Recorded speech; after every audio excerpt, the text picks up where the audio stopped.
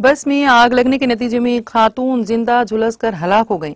ये वाकया तेलंगाना के जिले जोगुलांबा-गद्वाल में पेश आया। तफसीलात के मुताबिक कल शब जिले के बेचुपल्ली के करीब वॉल्वो प्राइवेट बस जो जा रही थी कि उसके ड्राइवर ने उसका तवाजुन खो दिया, जिसके नतीजे में ये बस उलट गई, जिसके साथ ही उसमें आग लग गई। इस वाकये में बस जलकर मुकम्मल तौर पर खाकिस्तर हो गई और एक खातून जिंदा झुलसकर हलाक हो गई, जबकि दीगर 4 मुसाफिरीन झुलस गए।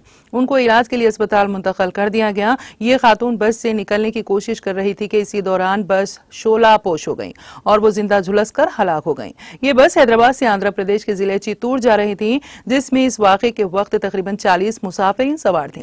बताया जाता है कि इस हादसे के वक्त ड्राइवर हालत नींद में था। बस के उलट जाने के साथ ही मुसाफिरीन इसके शीशे तोड़कर बाहर निकल आए।